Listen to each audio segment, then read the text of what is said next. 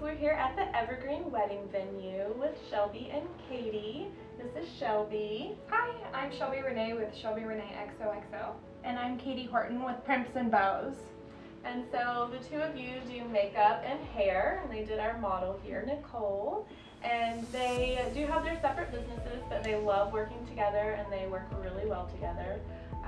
So tell us a little bit about what sets you apart as a makeup artist, Shelby. I think what sets me apart from other makeup artists is I really like to hold on to like that personal connection between the bride or the client. The communication up until the point of the wedding I think is very, very important in making them feel like they are important, because in the end it is their day. And what about you, Katie?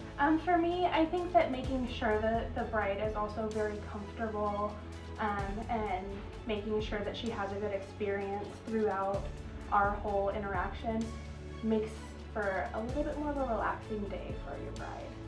That's true. Yeah, we want her to be very stress-free. Yes. Yes. So Katie, if you had a dream scenario client wedding, what would it be? I really enjoy getting to work with brides who like more of a textured style, something a little bit more boho and airy, because I feel like that way you get to see the texture and you don't have this smooth, polished look that, you know, may get blown in the wind or something like that. I think that it really holds throughout the day a little bit better. Yeah, and in the Northwest we have really intense weather sometimes, depending where your wedding is, so that's pretty important. And Shelby, what about you? That's a tricky question because there's so many fun things that you could do with a wedding, but I think my dream scenario would probably be a huge castle and like a huge ball gown and just make her feel really like soft glam, like she's a princess. Nice. I think that would be really fun. I could dig that. So Shelby, if there was one tip that you wish you could give every single bride in the whole world, what would it be?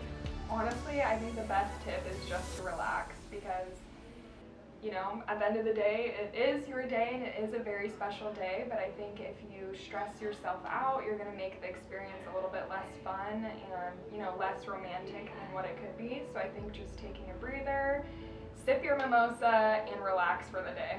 And just roll with the punches. Yes. Because there are certain things that you can't control, like That's weather. true. So there's always one thing that happens, at least one thing that happens. Yeah. And what about you? You know, to piggyback off of what Shelby said, at the end of the day, you're getting married. At the end of the day, you will be a couple, and so breathe, relax, take everything with a grain of salt, and like she said, sip your mimosa. And what if there was one tip you could give every bride about hair specifically, like you wish they all knew or thought about? Have realistic expectations, I think, is a big thing.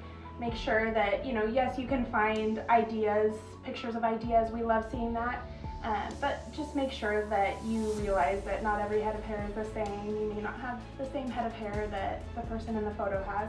So realistic expectations, and know that your hairstylist is going to work hard to get you exactly what you want for your big day.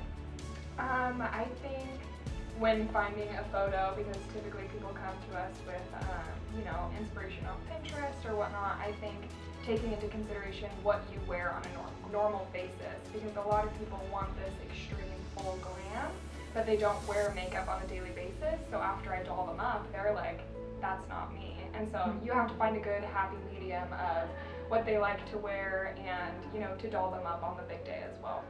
And it seems like that's something they should try in advance too. Yes, exactly, a trial. runs. Oh, 100%. I always tell my brides to have a trial booked. Yeah. Be sure to check out our website at northwestweddingunderground.com to see the full episode of today's feature of the Evergreen, as well as a bunch of our other favorite vendors. And follow us on Facebook and Instagram.